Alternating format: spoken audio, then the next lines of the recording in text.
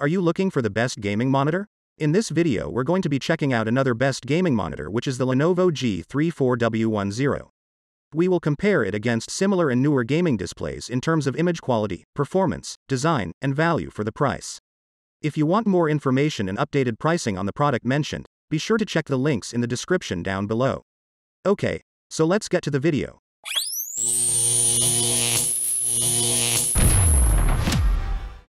Let's talk about image quality. To start with, the monitor features the UWQHD resolution with 3440 by 1440 pixels. When displayed on its 34-inch viewable screen, it results in a pixel density of roughly 110 ppi, pixels per inch. For most people, this is the pixel density sweet spot.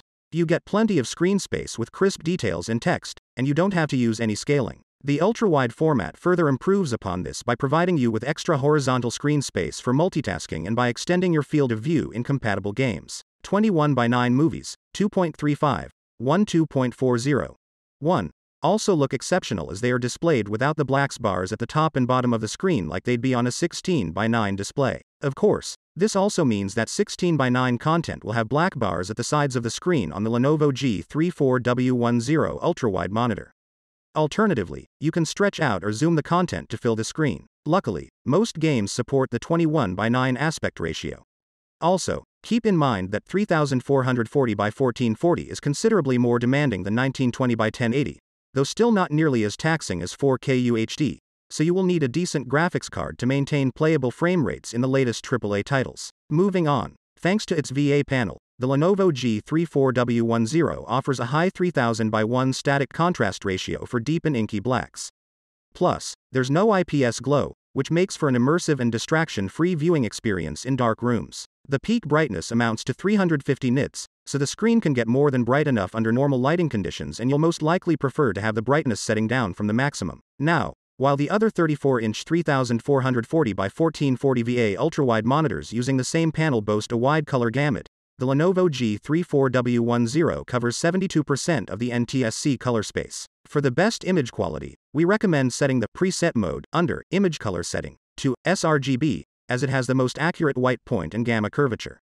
However, since each monitor unit is at least slightly different, your mileage may vary. Let's move on to the performance. The Lenovo G34W input lag amounts to only approximately 4 milliseconds, meaning that you won't be able to feel or notice any delays between you and the reaction on the screen. The pixel response time speed, on the other hand, is not as flawless.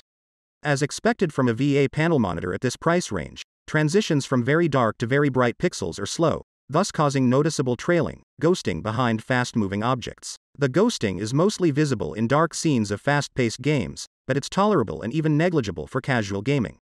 However, gamers sensitive to ghosting might find it too bothersome. There are 3 response time overdrive modes: off, normal, and extreme. The default mode is off, which we recommend dialing up to normal for less ghosting.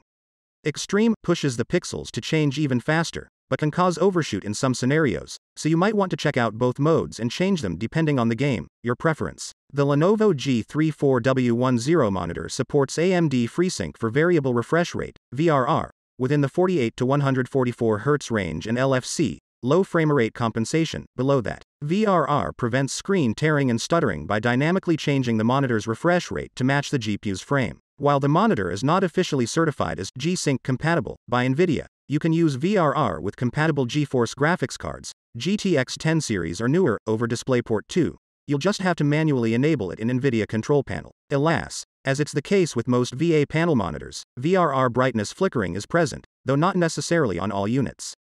So, in video games where your FPS is fluctuating a lot or frequently around the LFC threshold, VRR can cause brightness flickering. Since screen tearing is a lot less noticeable at 144 Hz than it is at 60 Hz, a lot of gamers won't mind this as they'll keep FreeSync disabled. It's just something to keep in mind. Let's get into the features. The Lenovo G34W also supports motion blur reduction, MBR.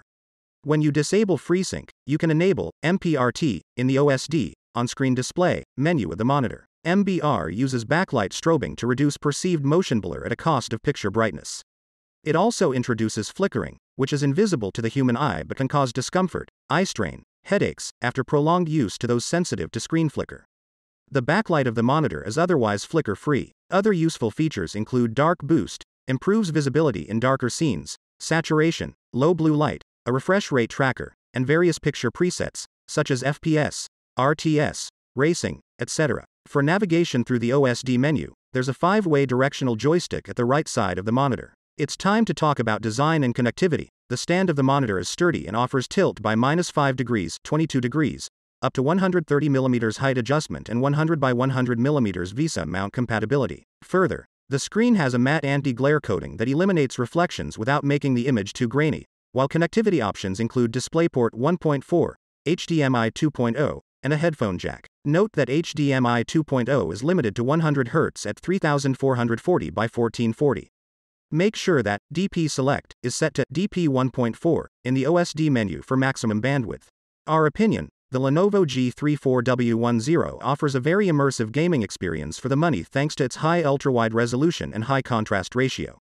Its lack of a wide color gamut allows it to be cheaper than the alternatives, which might appeal to some users on limited budgets. Thanks for watching the video. If you find this video helpful, please help out the channel by giving this video a like or subscribe the channel and tell us which product caught your eye in the comments below.